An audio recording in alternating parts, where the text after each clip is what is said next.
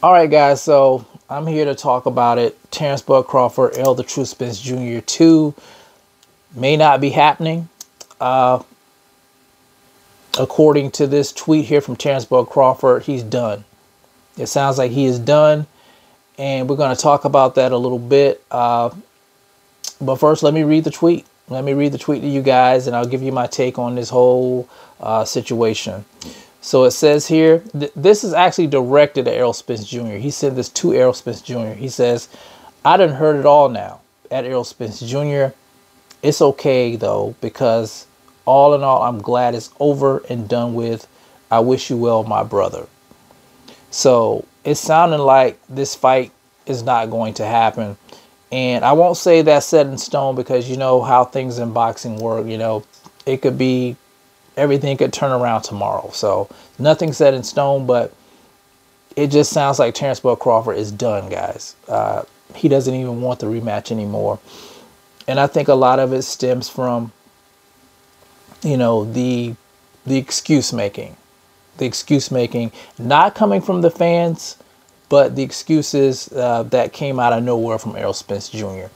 You guys know after Crawford won the fight, Errol gave him his props. He didn't make any excuses. He said you weren't going to hear any excuses. And we didn't hear any excuses.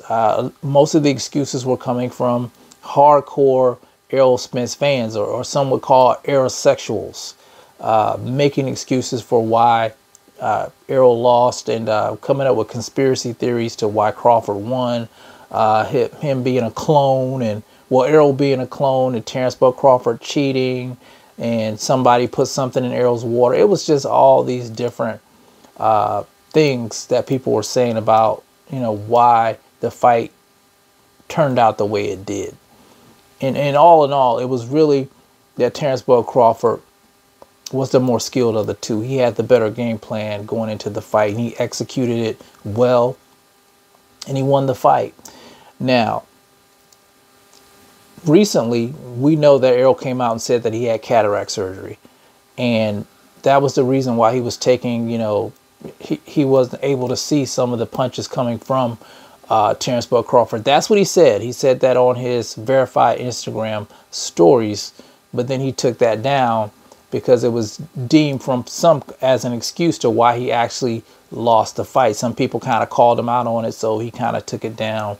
And recently it's come out that he said that he had a rib injury going into the fight. So there's another excuse there. And it seems like Terence Crawford heard all these excuses, and he feels like, you know, Errol's trying to taint his win. And I think he's had enough. That's what I take from this. This is why he came on here and put this out on Twitter. He said, I done heard it all now. Now Errol's, you know, making excuses. Not the fans, but Errol himself is making excuses.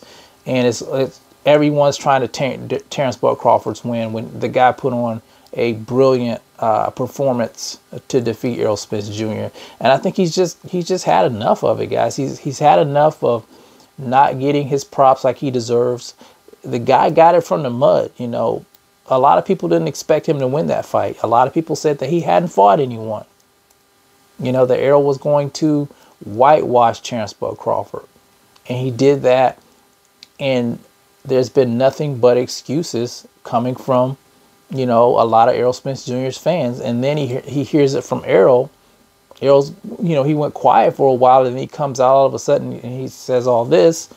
Yeah, he's upset about it, and he just, you know, he's done with it.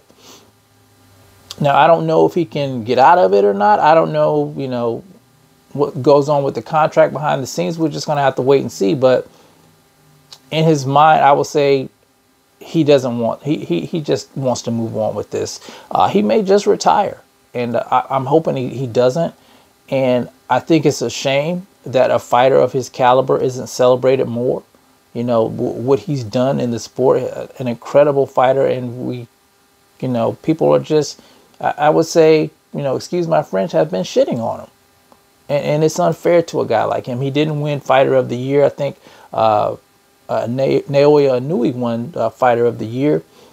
Honestly, I think Terence Crawford should have won Fighter of the Year, being that He did face the boogeyman of the welterweight division, a fight that had been talked about for a long time, and he did it in dramatic fashion. I think he should have won that, guys. I like Naoya Inoue. I have him at number 2 on the pound for pound list. But I think Crawford should have won Fighter of the Year. But, you know, it is what it is. So let's see what happens with Crawford next. You know, there's still some options out there if he still wants to be undisputed. There's the Canelo equation. If, you know, they can get that made, I hope they could. You know, I was really big on that fight. I was really big on Terence Crawford wanting to go up to 168 to challenge Canelo for the undisputed. I don't know. The last time we heard, Canelo wasn't interested in that. So, you know, we don't know if that's on or off the table still. He still could go up to 154. There's good fights there. Tim Tszyu, the newly crowned WBO champion. I think that would be an excellent fight for Crawford. Jermell Charlo, you know, he still holds 3 titles, even though he, you know, I would say kind of messed things up with that fight with him and Crawford not, you know, doing so well with the Canelo fight. I think that's still an option for Crawford to become undisputed. I think he can do that. I know some people want him to fight Boots. And here's the thing about Boots. I made videos about Boots, Terence Crawford, you know, not, you know, I don't think Terence Crawford should face Boots.